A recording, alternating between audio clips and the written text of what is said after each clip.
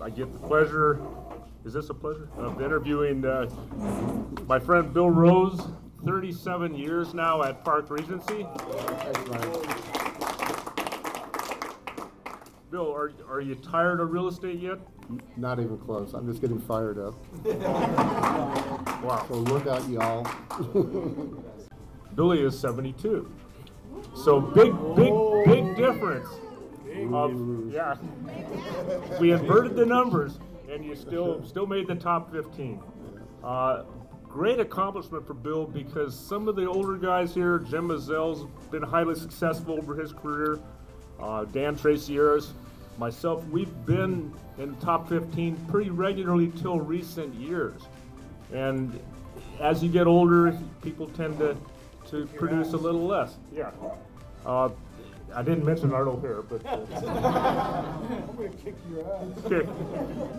But Bill continues to do fantastic. I mean, the guy has finished in the top 15 the last 3 consecutive years, 6 out of the past 8 years, 9 of the past 13 years he's been in the top 15. Most of the time in the top 12. This last year was top 15. Mine was number 15. Just didn't make it, but he's here. Patrick and I decided to call me Squeaking. I just squeaked this one in. So your mailing is 1,500 homes? No, it's 2,000, because I got a database of 600 people, past clients, friends, family, church members. So they're in my marketing. So what system are you using to track your business? Yellow pad. That yellow pad. I've got 30 years of these puppies, man. And I go back and I look at them. Who do I miss out on? Billy, what's your style when you go on a listing appointment? Are you a hard closer? Or? Not even close. I'm very, very personable. I do start them off letting them know that there's a good chance I'm going to walk out of here and we're not going to work together. Because I'm going to ask you what you want, what you're looking for, and I'm going to tell you how I'm going to do it. And if we don't match notes on that thing, I'm just not going to take your listing. Because if it starts off rough, it's going to get worse all the way through. So you tell them that? You actually say? I do. So they have to qualify to work with you? Absolutely, because I have my way of doing business, which is really looking after their interest. And if they want to play hardball, I'd rather not take their money. More questions from the group here.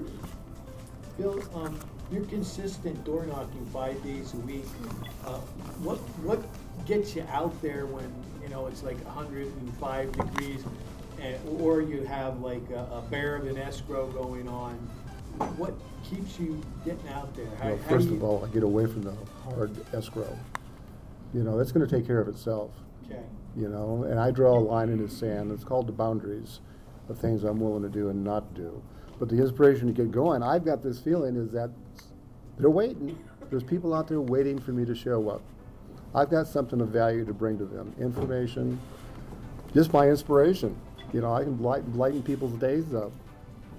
Bill, last year, if I recall accurately, you had mentioned that you were taking some classes for speaking, public speaking, and you were also, in addition to that, you were going to implement the marketing video into your marketing plan. Yeah, that was part of the. Doing that, and how is that going? Not at all. That's part of the social media, and there's just there's not enough touch there for me.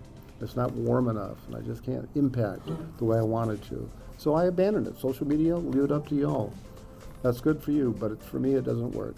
Yeah. Well, in behalf of the Park Regency old guys, FOGs, friggin' old guys. Then I look forward to interviewing you next year again. Thanks, brother.